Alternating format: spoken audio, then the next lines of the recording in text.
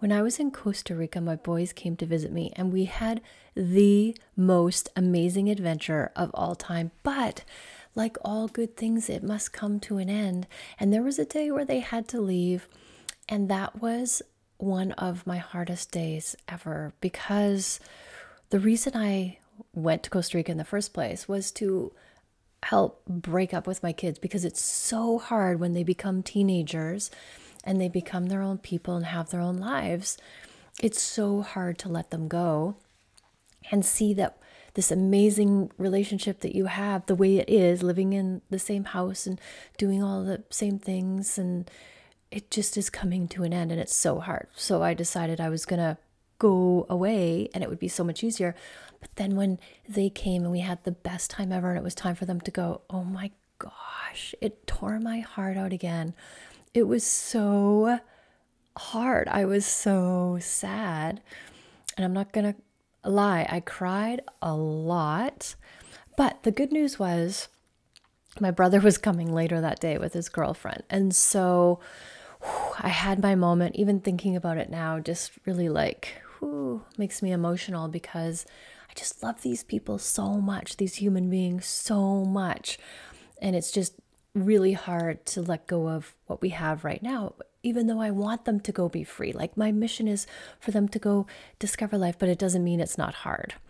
So after they left, and then my brother and his girlfriend left, I needed to find a new place to have an adventure, because I was only in that town to visit with these people because it's a big touristy town and it's not really my jam. The beaches are super busy, parties all the time, just like a huge tourist trap. So I had found this place. Literally, I could see it from the beach, Tamarindo. I could see it across the beach. And actually, when I was there, I'm like, oh my gosh, what is that over there? What's that place over there? There was a gorgeous beach with what looked like nobody on it. And so I started to investigate. And this is a beach called Playa Grande. And it was, I think, a 20-minute car ride, because you had to go around the river. Actually, you could go across the river. This is Crocodile River because it has crocodiles in it. And when the tide goes down, the river is low, like it would come up to maybe just below your butt or somewhere in that range. But there's crocodiles in there. And when you cross, you would cross close to the ocean. And the crocodiles, technically don't like the salt water, but there have been, I think, 2 cases of people being attacked by crocodiles. So in that spirit, you could rent a boat to go across. Literally, it's just like the boat runs across back and forth, and it's a 30-second crossing. And it's like $1, $2. But when it's super low tide, the boats can't do it. And I had my big, huge suitcase. Now listen, I had this stupid, huge suitcase because I brought my tennis racket with me.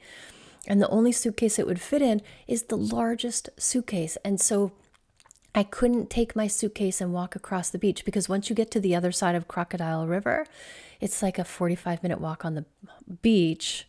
And I couldn't carry my suitcase because it was a huge suitcase. Okay, I'm not going to lie. I actually did walk across Crocodile River, because I had walked all the way down to the beach, which is a 45-minute walk to the river. And I wanted to go to Tamarindo to go to the bank and get some groceries. And the tide was out. And so the boats weren't running. And so somebody had just walked across the river and it came up to like their waist. And I'm like, I'm going to do it. And as I was walking across the river, I was so scared. All I could think was there was a crocodile that was going to eat me. So I tried to run across the river, but the bottom was really mushy, and it was like running in quicksand, and the water was up to my waist, and it was like flowing down from the river, but up from the ocean. And that was like the longest minute of my life. I could not get across that river fast enough. And as I was getting in the middle of the river, I'm like, this was the worst idea I ever had. And then of course, once I got to the other side, I was like, whoa, I'm alive. That was so much fun. And of course, on the way back, the tide had come in, and so the boats were working, so I could take the boat across. I didn't have to walk across Crocodile River again. And I don't know if I would have done it. Yeah, okay. Who am I kidding? I would have walked across it again. So anyway, I got to rethink that strategy next time I travel. But nonetheless, I had found this place that I wanted to stay at in Playa Grande, literally right across the river from Tamarindo, super small town. And the reason I wanted to stay there was because there was surfing with nobody in the water, what looked like nobody in the water. In Tamarindo is super busy. And the last time I surfed, I got nailed in the face with a surfboard and it made me mad. And I'm like, there's too many people here that don't know how to surf and are learning to surf, which is me. I'm learning to surf, but it just wasn't fun. So off I go onto my adventure to Playa Grande, and I had to take a taxi to get there because I couldn't walk across the river down the beach with my big, huge suitcase. So I arrive in Playa Grande, and I was staying at this place where they would give you a discount if you stayed for 28 days or more. And so I'm like, well, I'll just stay here till the end of my trip because it had everything that I wanted. And this is what I was looking for. I was looking for a place to surf, like a gorgeous beach where I could practice surfing. I'm not a good surfer, but I do love to surf. So I'm looking for beginner waves. And I had read that this is a wonderful place to surf. The waves are awesome. And right across the street from where I was staying, so I got the discount where I was staying, and I was staying in a hostel with a women's hostel. So there was 4 beds total. And that was like a reasonable price because Costa Rica is very expensive. And then literally right across the street from where I was staying was a tennis court. That's right, a tennis court. Now, unlike here, there aren't public tennis courts that you can just go and use for free. This was one tennis court that some guy had built. So it's the tennis center in town. It's a small town. And he rented out his court. So it was like a thing you had to go and pay for. So I went over and I introduced myself. I actually phoned him before I went. And he's like, yeah, I can hook you up. Don't worry, it's all good. And then I went and talked to him and he's like, yeah, well, we don't really have any, openings right now. And you can't play during the day because it's smoking hot out. So it's early morning or just before the sun goes down because there's no lights on the tennis court and there's no top on the tennis court. So it's super hot during the day.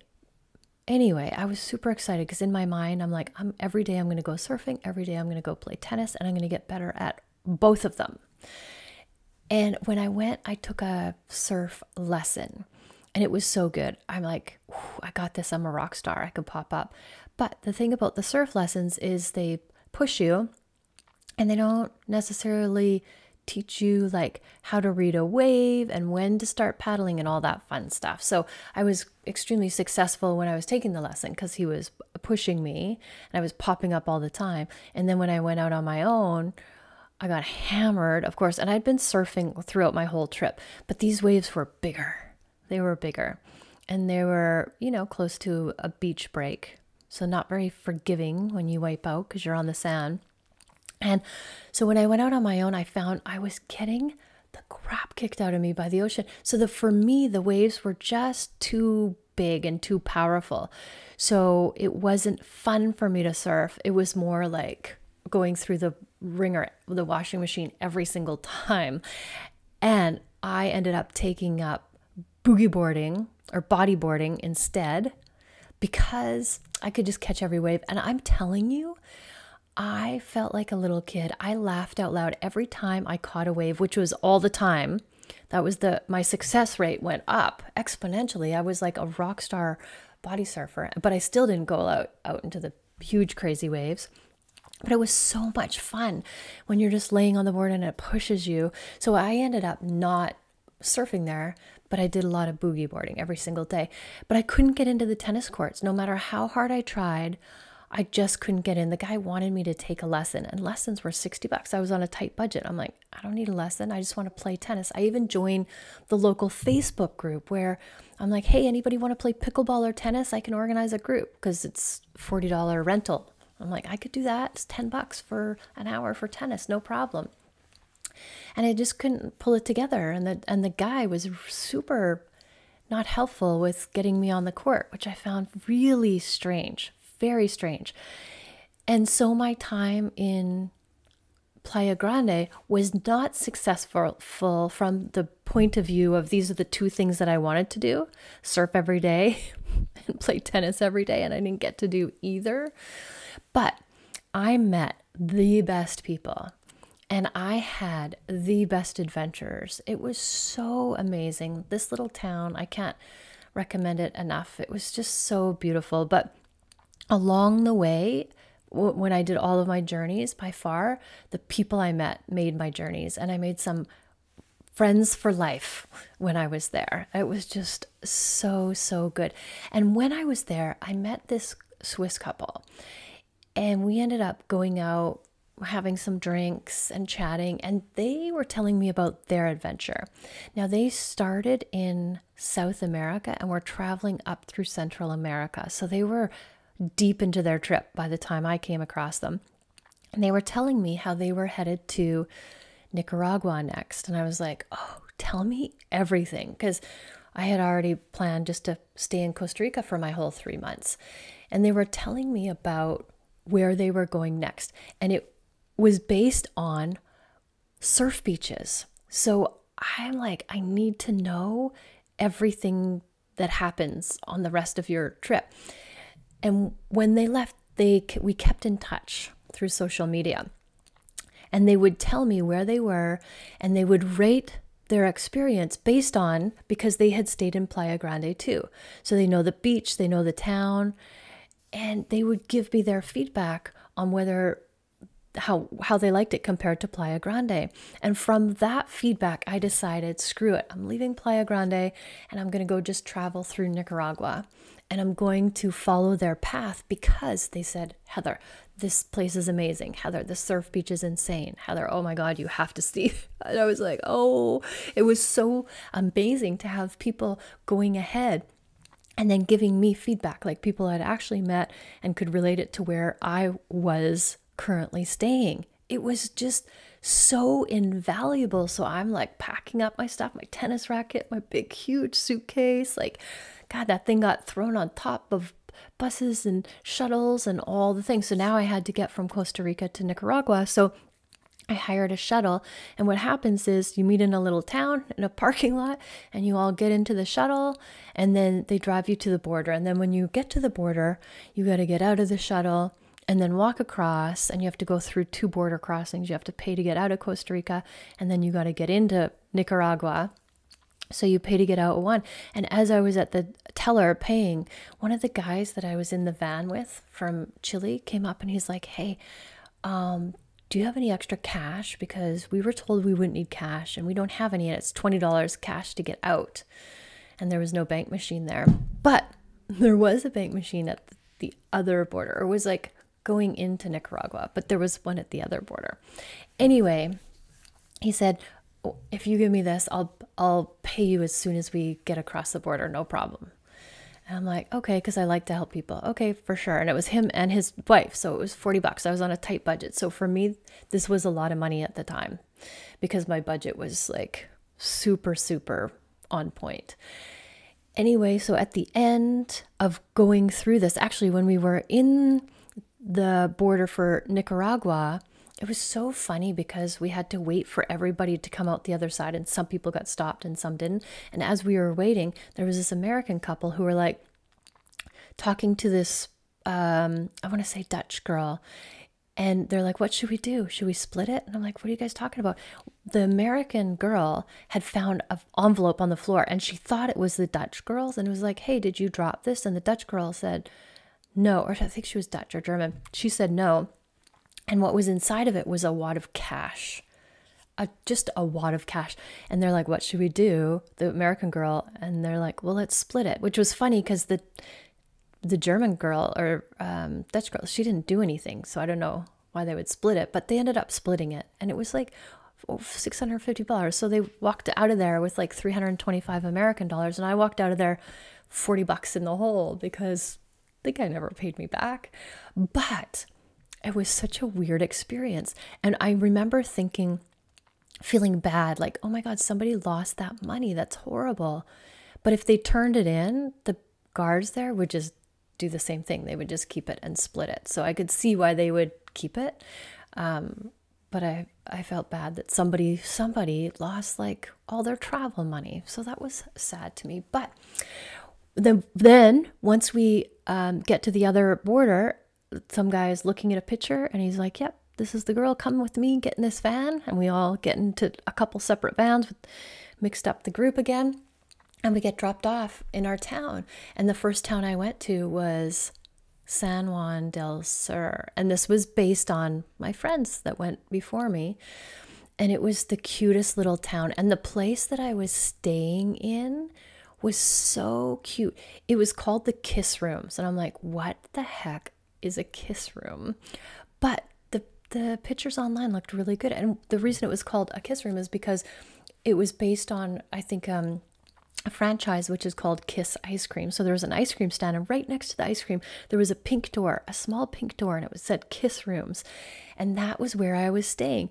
So when you would go in the door, and it was like a narrow hallway, and then it just opened up into this little outdoor patio space that didn't have a roof. And there was brick wall and plants on the wall. And the kitchen is outside. All the kitchens are outside.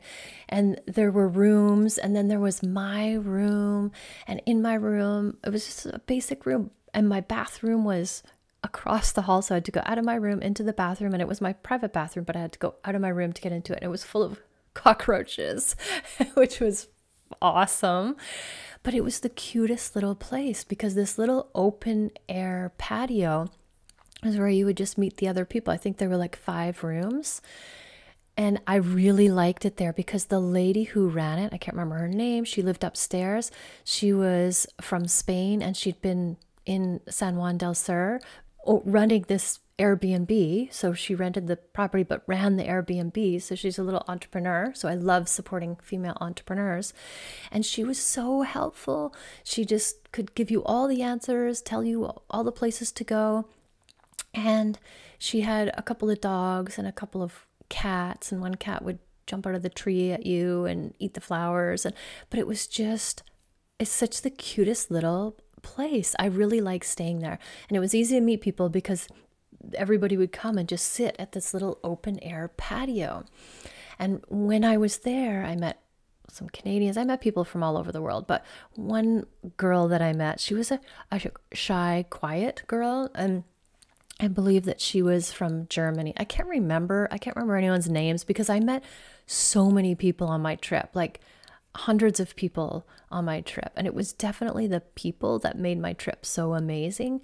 But this girl was a young German girl, and she would always be sitting on the patio, and she would be smoking and studying Spanish. So she was taking a Spanish class, but she was very shy and kind of kept to herself. And I just invited her out. I'm like, girl, let's go out for some drinks. I was only in San Juan del Sur for 2 nights, maybe 3 nights. And I just went out every day and every night and did stuff. And so she was by herself, so she didn't do too much. I think she was a little bit leery about going out on her own. So I invited her out and we went out for drinks and we had a wonderful time. But as we were outside of our place by the ice cream shop, there was a couple of Canadians, young Canadians that we met. And they were, drunk, having a good old time.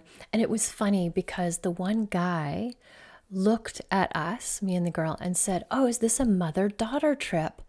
And I thought, oh my gosh. At first I was like insulted. Like that was my first reaction. And then I stopped and I'm like, wait, Heather, you are old enough to be her mother. And that was when it really like shocked me. It kind of like woke me up a little bit to, I see myself as 23, 24, 25. That's how I always think of myself. Like that's just kind of the identity of the age of where I'm at all the time in my life. I see myself as that person. So when the Canadian guy said, oh, is this a mother-daughter trip?